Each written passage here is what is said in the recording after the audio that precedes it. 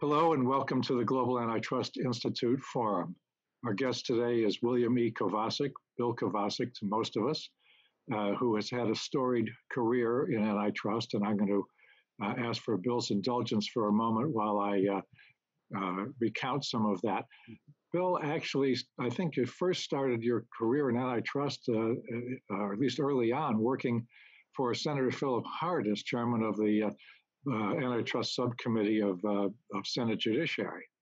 A good way to start, one that I think probably gave you a good dose of skepticism that's lasted ever since and served you well.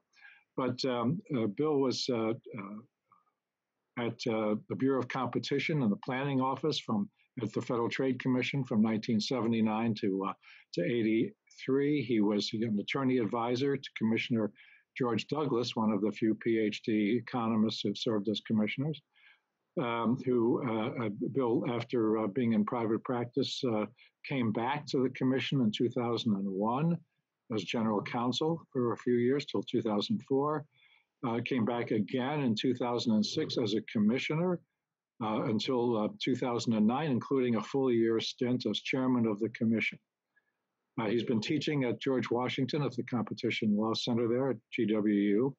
And I'm not sure if this is still true, Bill. Are you vice chairman of the International Competition Network at this stage? I'm not. When I left the FTC, I stepped down from that position. So I'm now just a non-government advisor. Well, non-government advisor extraordinaire because Bill has advised no fewer than 16 countries. I'll take them alphabetically from Armenia to Zimbabwe, perhaps the largest country represented there being Russia at the Federal Anti-Monopoly Service there. Bill's provided guidance to a large number of these 16. Almost all of them were young agencies starting out when they got the benefit of your advice.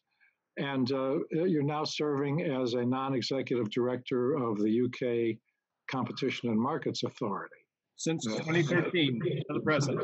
An extraordinary opportunity for the CMA and for you, I think, to be sort of like a grandparent, it's having a lot of the pleasure, not all the responsibility of running an agency. And for me, going back to school at the same time to learn again. And the added pleasure, perhaps it's worn off, of living in London and teaching at King's College, their law school. Still a real attraction. Yeah, good. I'm glad. I'm not surprised. I'm glad to hear it. Bill, one of the things that you've done in your academic career, and I'm sure you're consulting to agencies, very much involves the same thing, is a real sustained and deep attention to institutional design. How national competition agencies work and should work and can work better. It's an area that has not gotten nearly as much attention as, of course, substantive antitrust matters. Perhaps not all the attention it deserves, but I think probably all the attention you can possibly give it because you've written so much in this area. And I'm particularly interested today in your recent article with David Hyman called Implementing Privacy Policy, Who Should Do What? Privacy policy having crept into, let's say, perhaps been roped into the concerns of national competition agencies, including ours here in the U.S., Federal Trade Commission in particular, with a slow start, but I think now a fairly clear sense that the FTC needs to be concerned with privacy matters as it goes about its competition work. That privacy is a dimension in which firms can and do compete. Of course, it's also works well with the agency's consumer protection function, privacy being the protection of privacy and data privacy being closely related to consumer protection at large. So I'm going to, before I turn it over to you, Bill, I want to just read a sentence from the abstract of this article to give our viewers a good sense of what you're talking about, going to be talking about. But you wrote, the attention given to the what of U.S. privacy regulation or data protection has overshadowed a consideration of how and by whom privacy policy should be formulated and implemented. U.S. privacy policy is an amalgam of activity by a myriad of federal, state, and local government agencies, but the quality of substantive privacy law depends greatly on which agency or agencies are running the show. Unfortunately, such implementation-related matters have been discounted or ignored. And then finally, as things stand, the development and implementation of U.S. privacy policy is compromised by the murky allocation of responsibilities and authority among federal, state, and local government entities, compounded by the inevitable tensions among them. So I know you want to concentrate on form, and we'll do that, not on the substance of what privacy policy should be.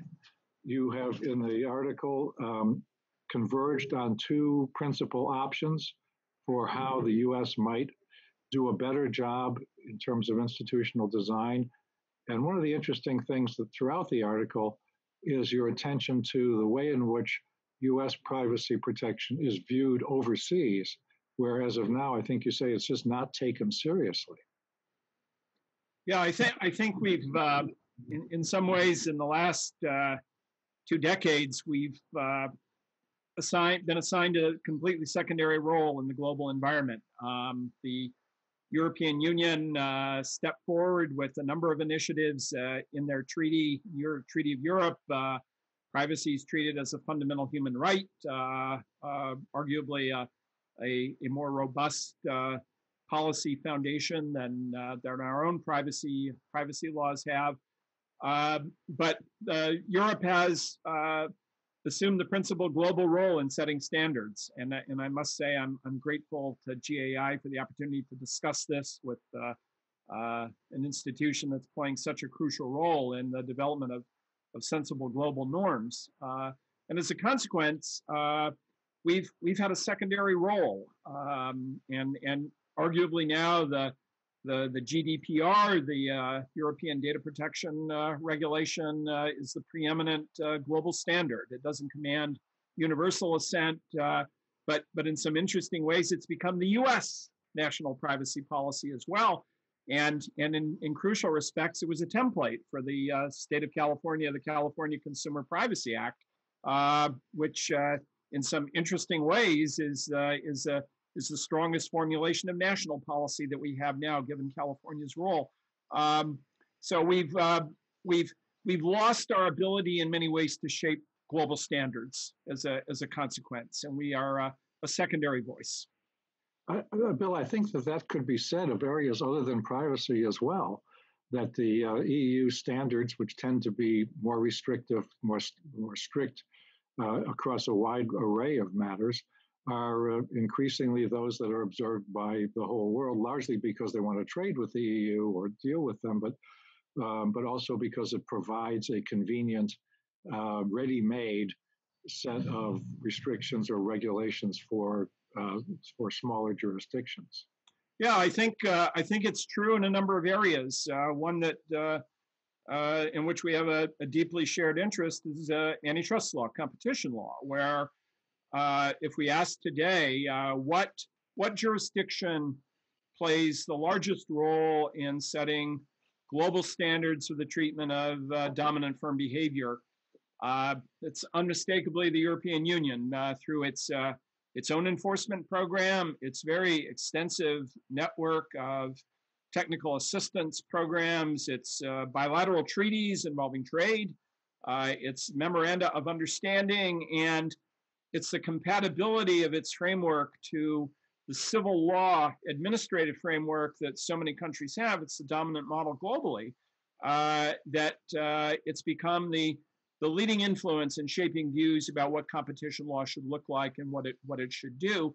And there again, the U.S. has a somewhat secondary role in that process, something which certainly when both of us became involved in this field was unimaginable, but it's clearly the case now.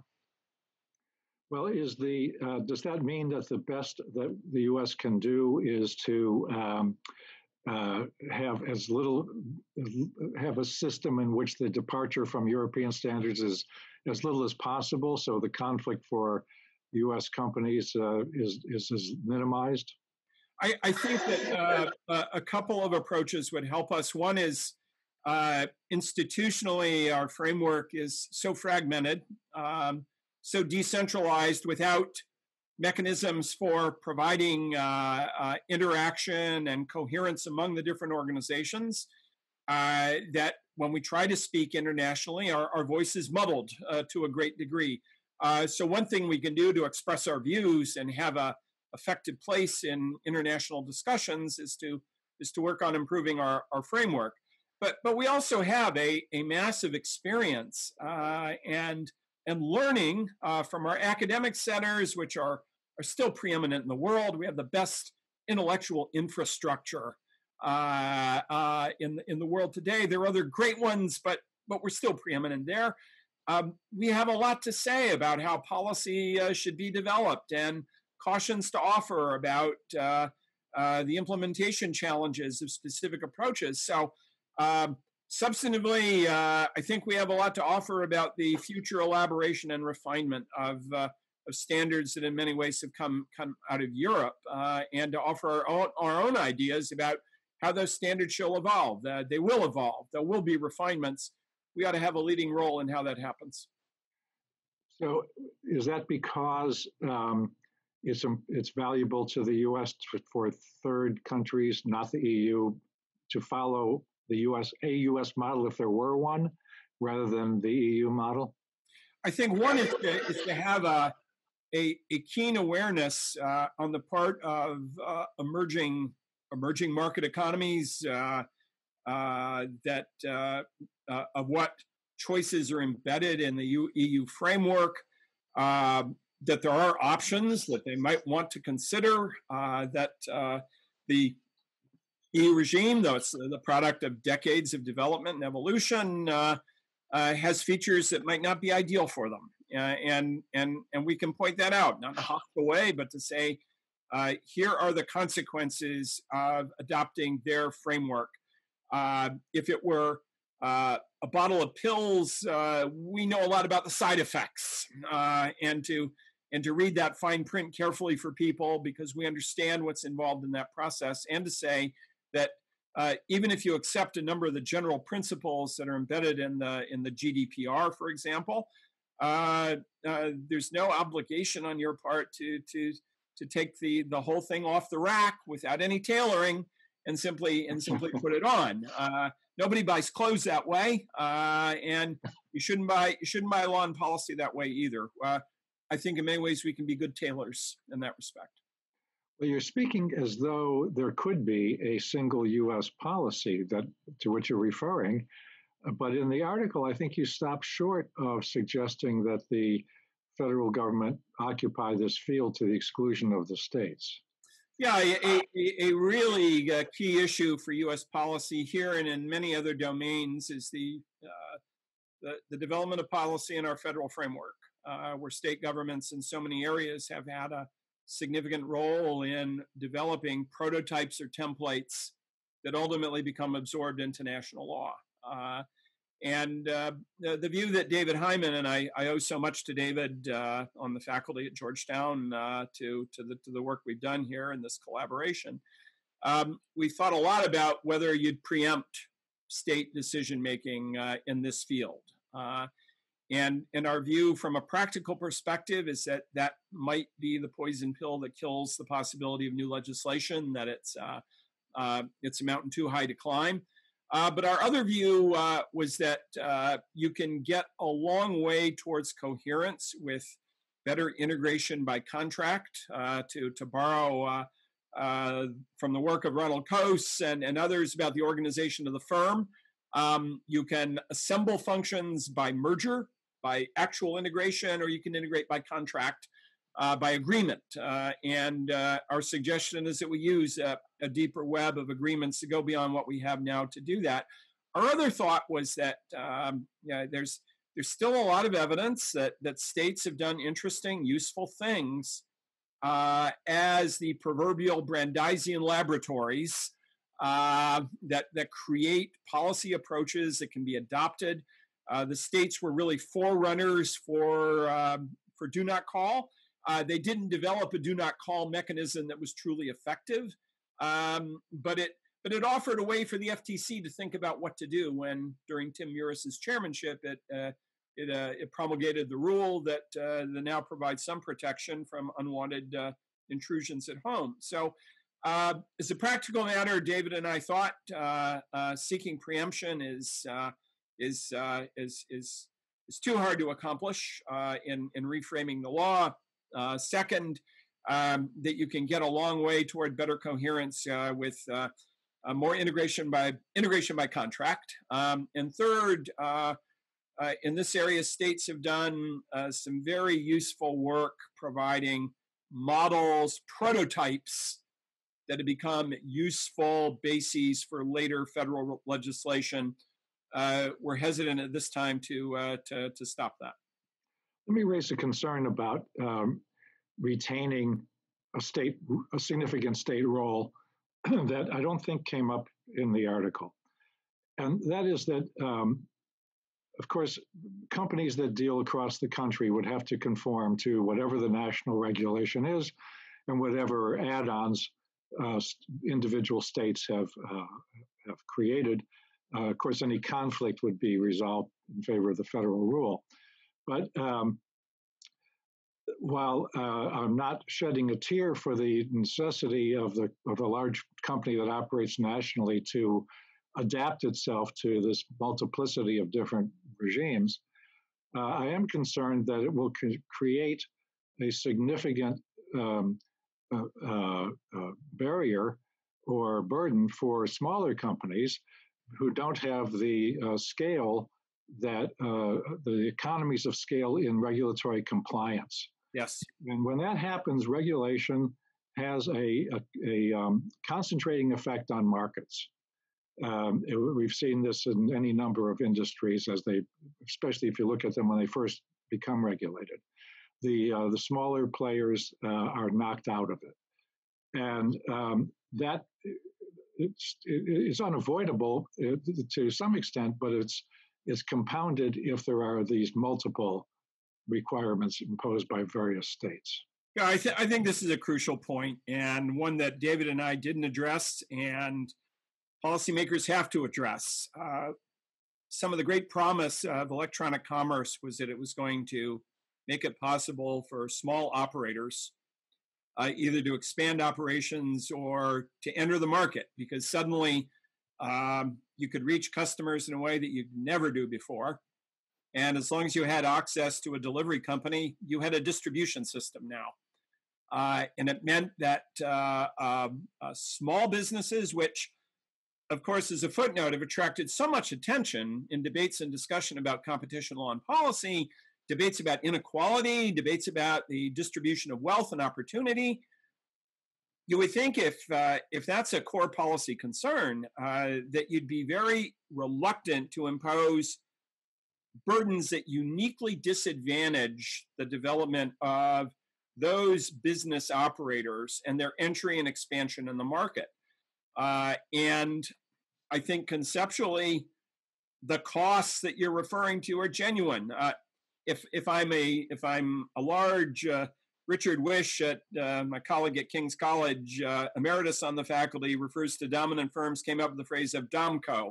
If I'm DOMCO, the dominant company, if I'm DOMCO, I can realize scale economies from compliance. I can hire a big legal team, and figuring out what one more state is doing is not as expensive to a small enterprise that doesn't have a general counsel or a team of regulatory compliance officers giving advice. I think that effect does get submerged in discussions about what the framework should look like. As a self-serving academic observation, I think we've spent as a whole the literature on business development has not sought to measure so completely what those costs are.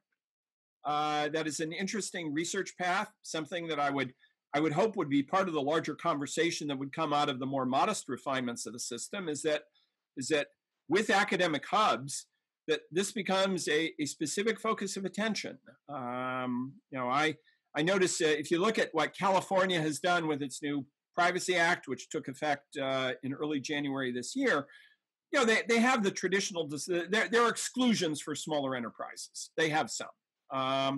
And I guess a question that all of us ought to face, especially those of us who at the moment are content with maintaining the multiplicity of actors, is that there has to be a mechanism to feed back knowledge about what this is doing to smaller enterprises, because it is, after all, this new and flourishing body of entrepreneurs who are going to come into the market, whom we're counting on a great deal to provide vitality to e-commerce, and this can be another barrier for them, and it's a barrier we overlook in a lot of areas of regulatory policymaking. I think what we should do is what others have done. We try to document just what that barrier is. A problem is we'll never know about the people who thought about doing it, wanted to do it, and never did. We'll never see them. Right. They're the customers who didn't buy at the cartel price. Yes. Often overlooked. Yes. So there are a number of adaptations to this problem that we see in other areas. One is, and you mentioned this, is something like the uniform commissioners of state laws that have emerged to deal with a variety of subjects, including the Uniform Commercial Code. So that we could have a situation in which, although the states are free to create variations from the federal norm, they collectively come together and hammer out an agreement for most of it that they can all adhere to. Another would be the emergence of two or more regional models, as we have with CAFE standards in automobiles, where California sets its own standard by legislative grace from the federal government, and a number of states have adopted the California standard. I think these both have great promise to advance the development of better standards. I especially like the UCC model simply by reason of teaching contracts for a number of years. But it's interesting how, as a whole, we have not drawn upon that experience as a way of thinking about how we might achieve greater coherence in other areas of policymaking. The kinds of interaction that we have among the decision makers tend to be more informal. They tend to be focused more on specific enforcement matters, but we're lacking for a mechanism that for this area of policymaking would bring together these decision makers with the aim of developing a suggested norm or template with the UCC model of opting in. That is, you come up with something that is arguably a good synthesis of what you've got, the core principles, and people opt in. And that's, as you know, that's how the UCC worked. The commissioners came up with a proposal. Nobody had to join it.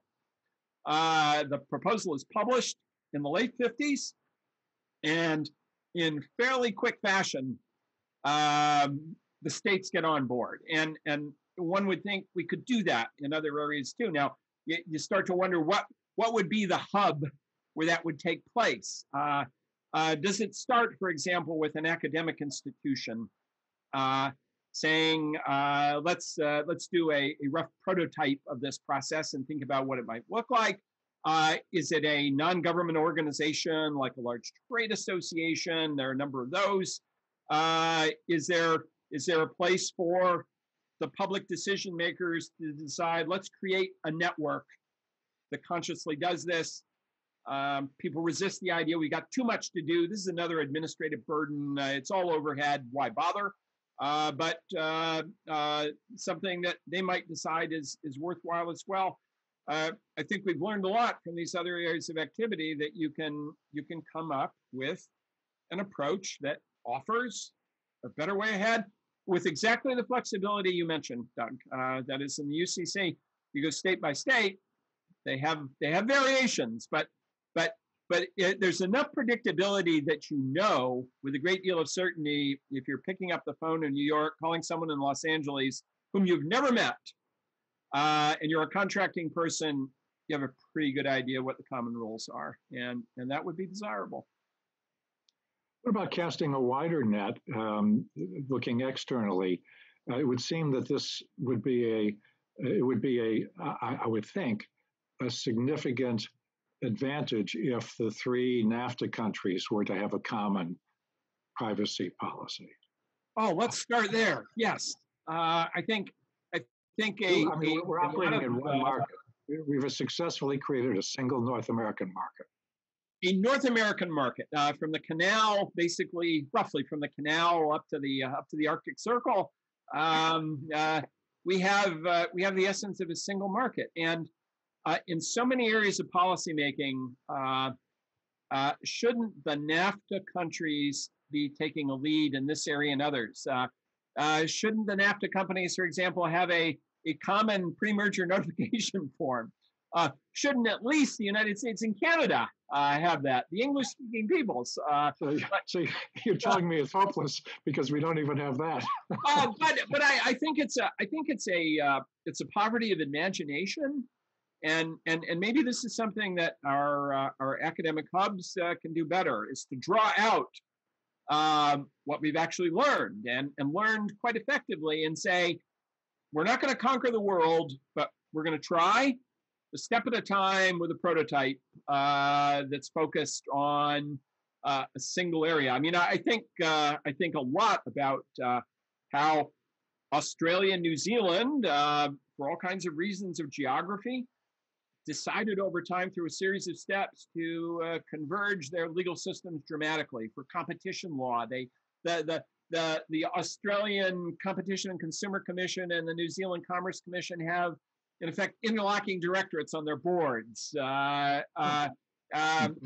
work in so many ways with a common regime, and your NAFTA example is a great one. Rather than trying to think of bringing the whole world together in a giant room to try and do this, let's start with countries that do operate in a highly integrated market. And despite all the upheaval about trade, globalization, one expects that will continue, we'll continue to have that. Let's start there. Because a lot of the relationships are built already across the public agencies. They have a good enough relationship. Why not take additional steps there and use that as the model that shows it works, test different approaches? I think that has a great deal of promise. Let's turn to an aspect of the paper that is prominent. It emerges gradually, but seems inevitable from the start, and that is your suggestion that the federal role be assigned to the Federal Trade Commission to a much greater extent than it now is. That the sectoral exemptions that deprive the Commission of jurisdiction, not only with regard to privacy, but with regard to competition as well, be eliminated so as to create a single uniform privacy regime at the federal level, and that not just the legal authorities, but the resources associated with them be brought into the agency in order to handle that additional task. The alternative being a standalone privacy agency.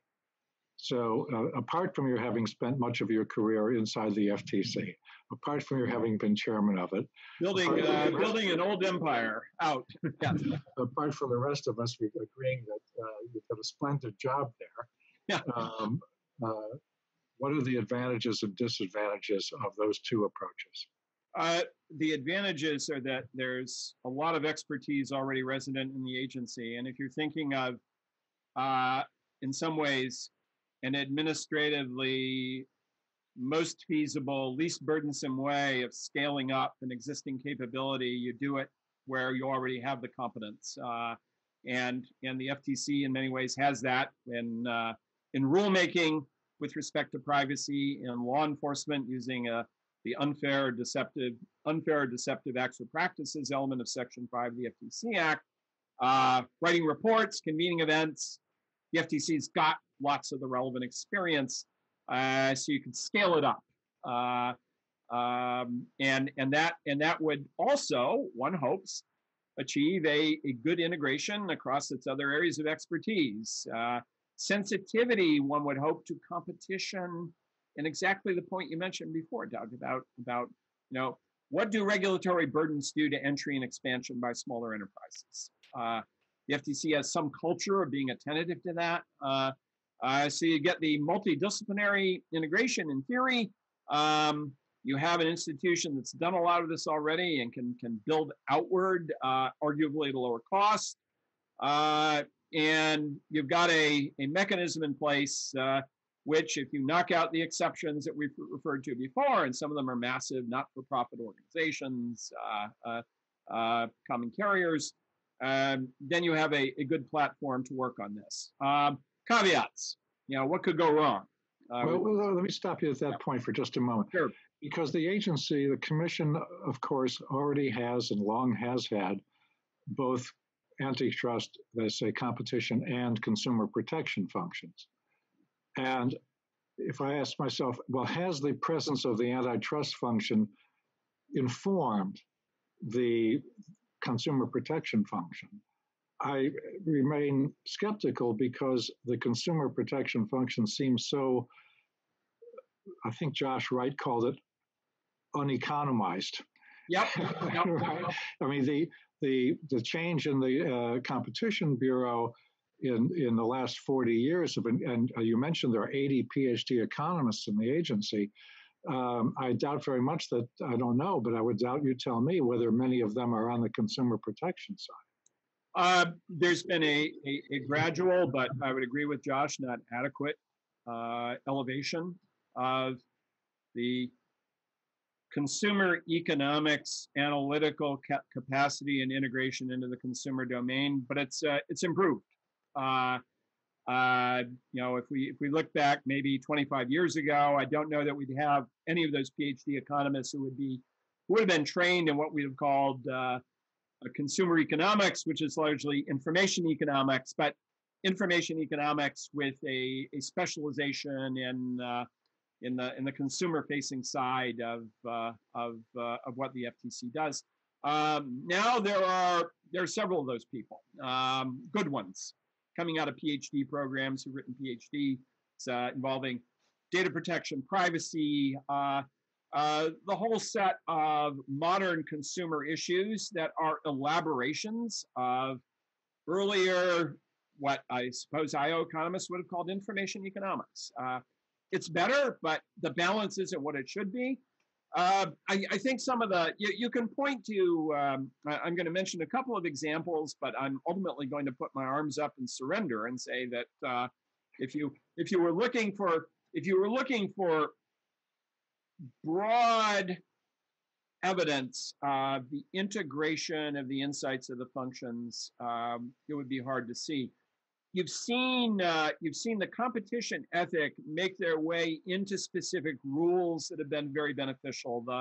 My favorite is the eyeglasses rulemaking from the mid-1970s that made it possible for those of us who wear these things all the time to get the copy of the prescription when we leave the ophthalmologist and shop to get the portability. Portability, yes. That was a competition law insight that came through the Bureau of Economics and the IO economists who said, if you suppress that kind of portability, you're going to have an entirely different market for frames and lenses. That was a competition perspective. The competition. But didn't that insight come from the Lee Benham's article? Yeah, it did.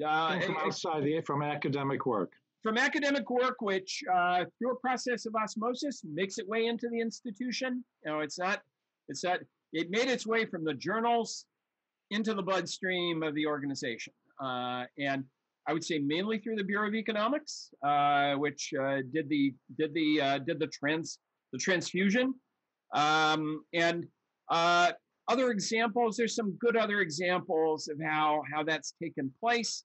And I'd say the other disciplinary function, and I don't have a robust proof for this, has been to make the Bureau of Consumer Protection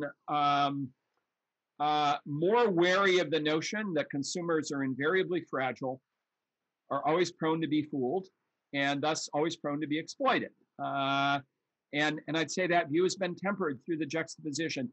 But if you said you're standing against the wall with a blindfold and we're going to shoot you unless you give us 10 really good examples of integration, I'd say keep the blindfold and fire away.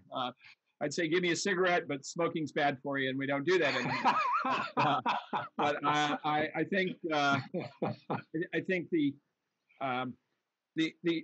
big question in the proposal that David and I make is, you guys talk about these conceptual policy synapses and interconnections, but what basis do we have in past experience to see that they've really worked in the way that's intended? And at that point, we can sum it up some examples, we can sum up some changes in culture, but it's difficult. It's difficult to show deep policy integration. As you know, the fact that you put a lot of functions under the same roof does not mean that they will work together and interact well.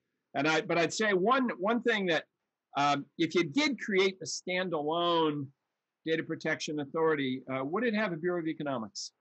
Would it have the economic analysis group that we have in the Antitrust Division and at the Department of Justice? Would you have strong academic analytical capability that would seek to inform policymakers about these larger issues that we're talking about? I guess a gamble that David and I are making in part is that there's a greater likelihood that would happen at the FTC. I do have some other side effects. There's a strong chance it would be the end of the FTC's antitrust function. I was going to ask you about that because, yes, of course, one could say, well, as long as we're about this, let's have the consumer protection and data privacy functions in the FTC and take the competition aid functions and put them over at the Justice Department where they already reside, yes, in a duplicative way. But that, of course, would mean losing any hope of the integration you've just described. Yeah, unless the Bureau of Economics capability was retained in a significant way and injected into the decision making, it would be. I think a challenge that would happen, the way we would see it happen, if you build up the privacy role, which probably means hiring, goodness knows, maybe a couple hundred more people than you have now to play the larger role. When you look at the pie chart of the FTC's budget, after you did that, all of a sudden the antitrust slice of the pie gets smaller and smaller. Right. I think you said consumer protection is now about 54% of the budget. Correct. And if you made this further adjustment and made it the real data protection authority, maybe it shrinks to about a quarter. And you start wondering when you look at that pie and you say, why is this narrower slice here? Doesn't it make more sense to put that capacity 2 blocks down the street at the department? Why not do that? I think a side effect, a consequence of this, would be it would catalyze a basic rethink of what you want the FTC to do, and perhaps lead down a path that makes it the National Consumer Protection Authority rather than the competition authority that it is now. And again, if that happened, would you have this residual presence of the Bureau of Economics that would do consumer economics in the way we've been saying? In so many ways, in the FTC's history, that's been a function of who the chair is and what the leadership team wants. If the chair wants it, it gets integrated. If the chair is indifferent, tends not to be. So I guess it's a real banality to say that the leadership counts. What a surprise across all institutions. But in this respect, in achieving the actual integration, it is very much the preferences of the chair, who has operational roles to play inside the building to say, make it happen, and to stand on that element of the agenda over time. And you could get a lot of variation in how that role is played. It was a commonplace when I was in the Reagan administration that to say that personnel is policy. It is, it's a. I guess if we were to submit a paper that emphasized that again and again for different observers, they would say, "What's new here? You just found this out."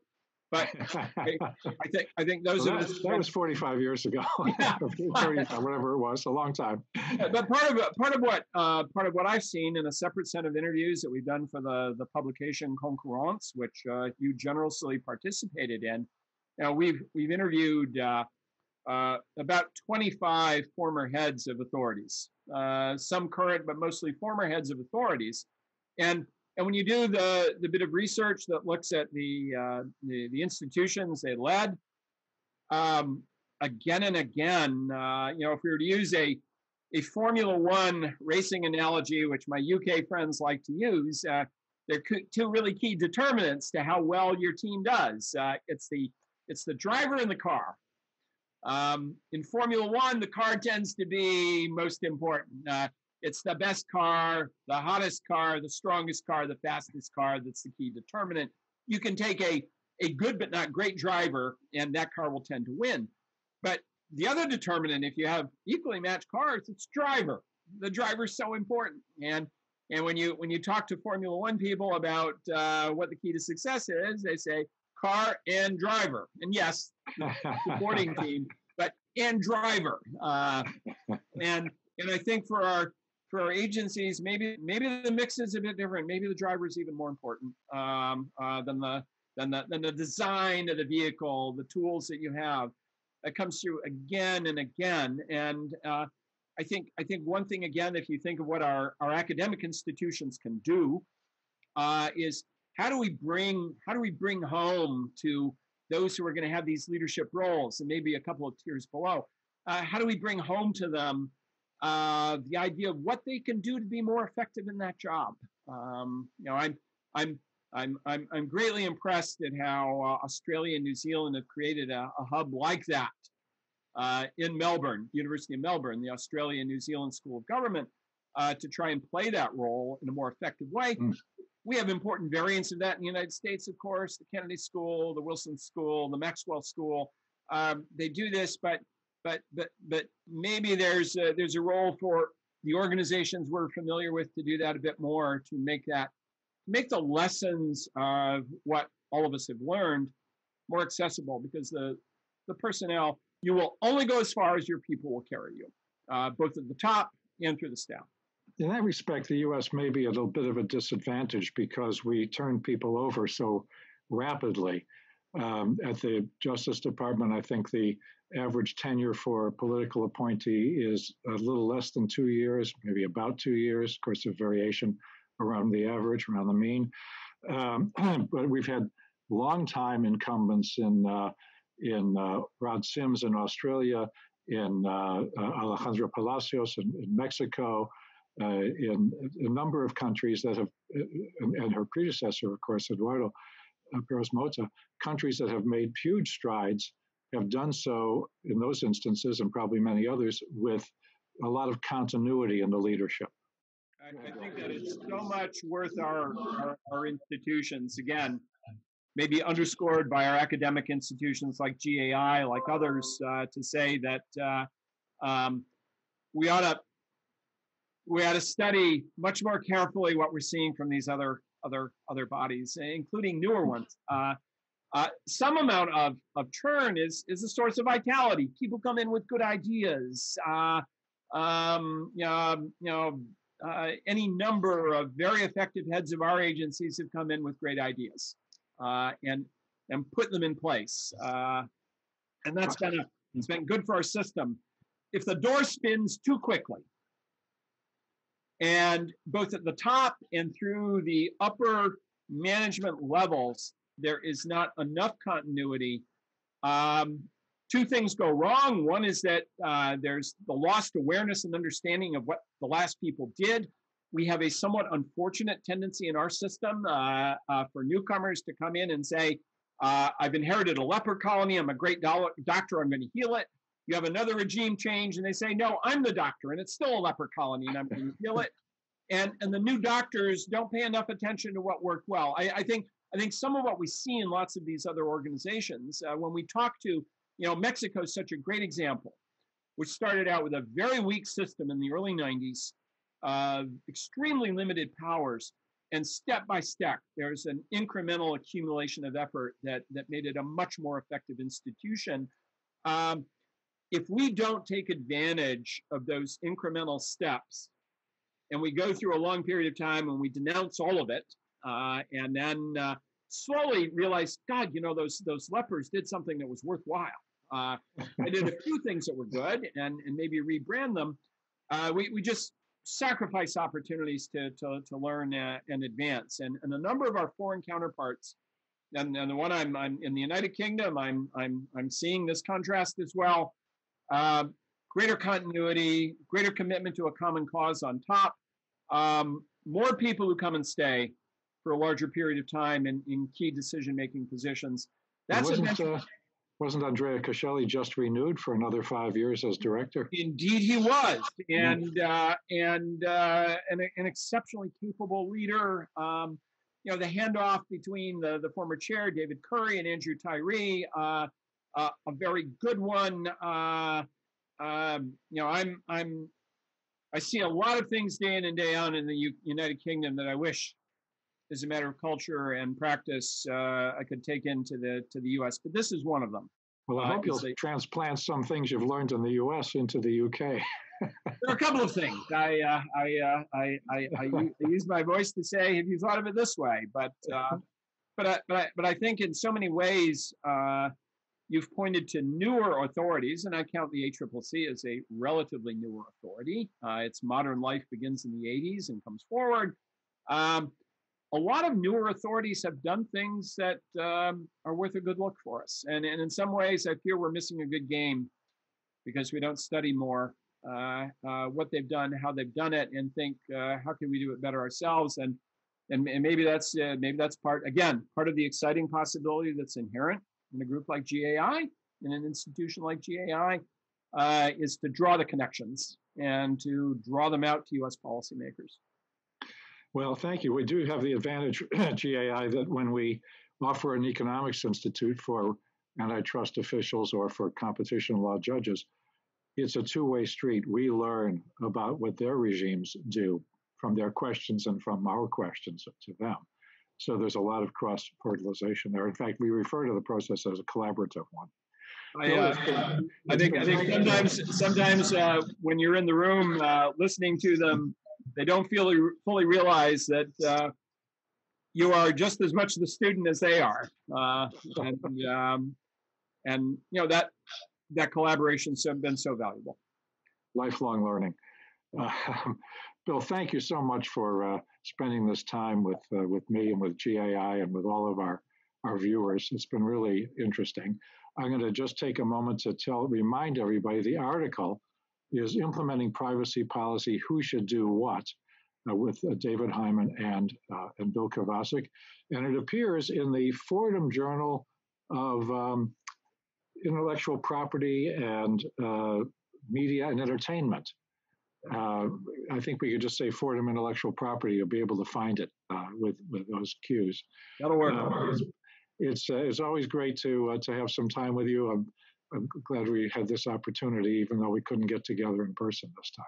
No, thanks for the chance to do this, Doug, and again, cheers for the good work of the GAI and its continued efforts to provide, again, to be the intellectual hub, to provide the infrastructure and the network that makes some of these policy ideas take root in practice. And remember, you're a flag planted at the CMA, a U.S. flag. Absolutely. Okay. Thanks, Bill. Thank you, Doug.